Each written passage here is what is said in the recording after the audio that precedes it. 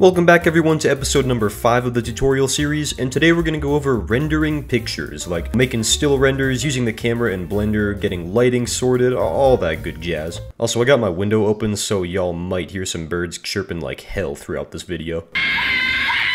Alright, rendering, let's do it. Alright, there's 3 basic components to any render, and they're actually shown in the default viewport. So there's lighting, like right up here, there's your camera, which is the actual frame of the image, and then there's of course the objects in the scene. So assuming you already have a camera in your viewport, I mean, if you deleted it for some reason, you can just press Shift A, go down to camera and insert it, but we already got one since we got a fresh Blender viewport. So if you want to see through the view of the camera, you're going to press numpad 0 on your keyboard. So that's going to be like, oh, not the number 0, but like on that little 3x3 numpad to the far right of the keyboard, that's where it's going to be. So if you press 0 there, then it just takes you right to your camera view like this. And if you want to see what the viewport looks like for the rendering, you got to press this button up here, which is rendered view, and this is going to show you the object with the lighting and everything going on. And of course, to actually render it, you can just press render up here and render image. And since this is a pretty low quality image, it's going to render really fast, but I've seen renders take like upwards of 3 and 4 hours if you got a lot of lighting and stuff. Also, it kind of depends on the quality of your PC, but yeah, this one, I mean, this is the absolute basic render in Blender. This is just what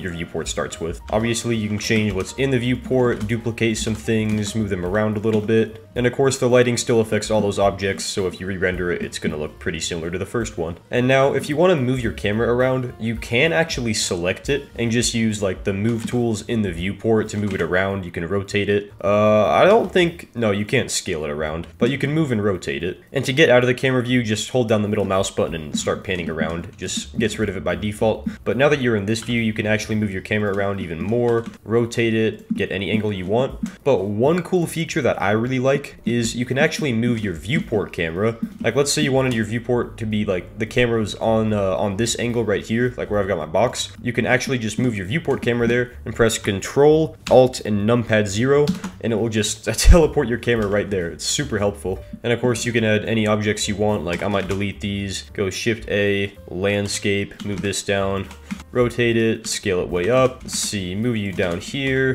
duplicate you, scale this guy up. And now if I just render this, I've got mountains. Also shade these smooth. And I'm not sure if I went over it yet, but to add color, it's just going to be this material properties button down here, new material, and then changing the base color like that. I'm going to hold down on my select option right up here, go down to circle select. Let's click on face select as well. Just highlight some random faces.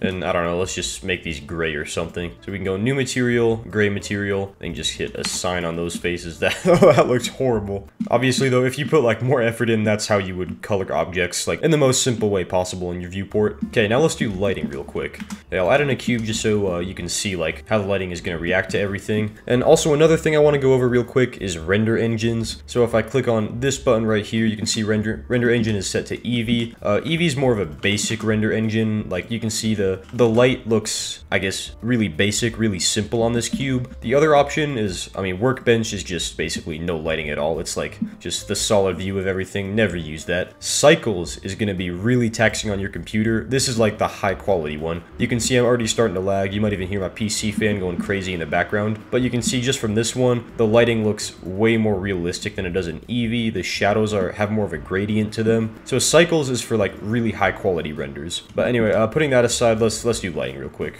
So if I have my point light right here, I just got to click on this little light bulb button down here. You can change the color of it. Let's say we want like a red light. So it looks like it's changing the color of the cube, but it's actually not. It's just the light is shining right on top of the cube, so it looks like the cube is orange. Let's go like, I don't know, a pink light. Now you can change the power as well, which is just the brightness of the light. Go even 20,000. You can see it's going to be really, really bright.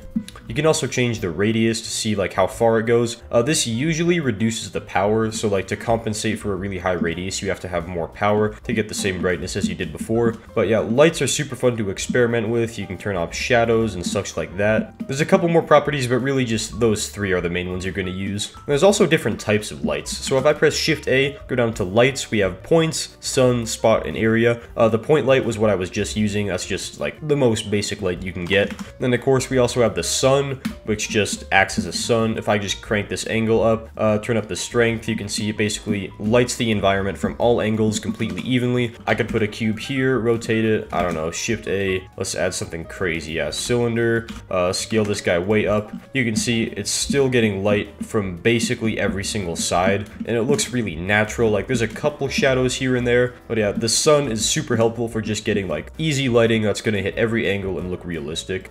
Alright, get rid of it now. Let's see, what's next? Spotlights. Exactly what it sounds like, and it acts like a spotlight too. You can see the actual light itself is up here, but it's gonna project this giant, like, conical radius down on the objects. I can crank up the power to like 50,000, you can see it goes right through. You can rotate it as well to like come from an angle. One thing I like to try, let's see, if I put my camera, Control Alt Numpad 0 up here, then what I like to do is have the point light coming directly from the camera. So rotate it so that it's facing like the same angle as the camera on both sides and facing the object as well. And now it's kind of cool just having light like coming directly from the camera. So for some reason on the spotlight, the radius actually changes the base light up there and not the actual spot. It makes the lighting super weird. I haven't experimented a whole lot with radius on this because you really don't need it. But yeah, something to play around with. And last we have area lights. This one I've barely ever used. Area lights are basically just a square of light coming down on your objects. You can change power and color just like the other ones, get some cool RGB looking lights in here, but I don't really use these much. It's mainly just the sun and point lights is enough to make a really good scene. Now of course with rendering, it's also important to consider some rendering settings. So this same menu before where we changed the engine from cycles to Eevee and back and forth, you can also change the sample count, and this is essentially